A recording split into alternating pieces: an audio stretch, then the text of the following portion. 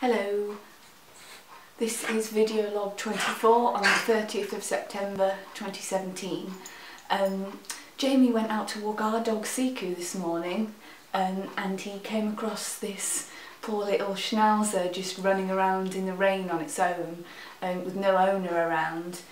So he brought it home and now I'm just looking after it for the time being, and luckily he's got a tag with his owner's phone number on, and it says he lives in this area on the tag, but it doesn't give the address, so I'm just going to keep trying to ring his humans until I get through to someone who can come and pick him up.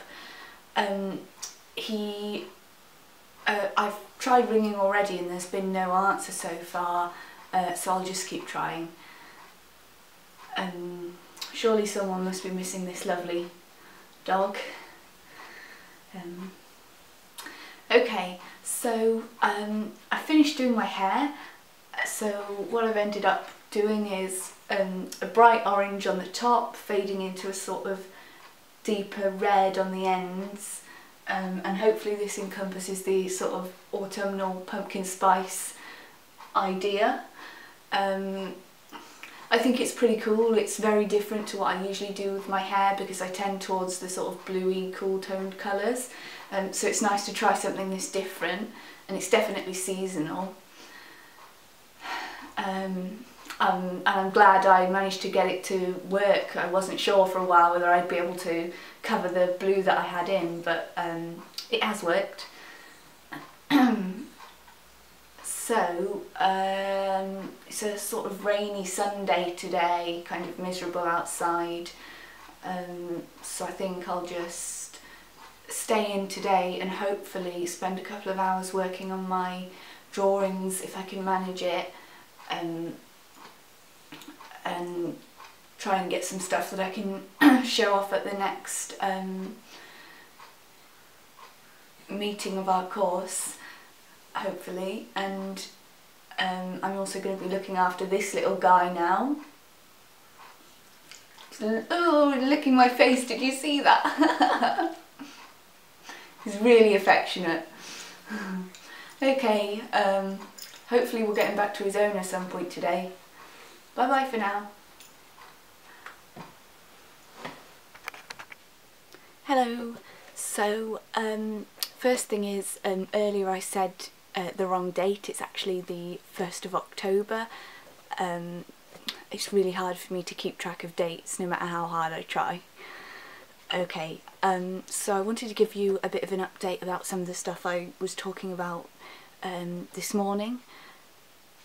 First of all, the dog has been picked up by his owners. They were a lovely elderly couple who have another identical dog, which is that dog's brother.